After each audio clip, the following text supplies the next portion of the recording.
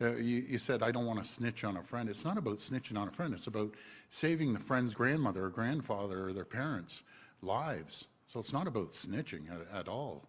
They have to be honest and transparent, and if you aren't, this is just going to continue going.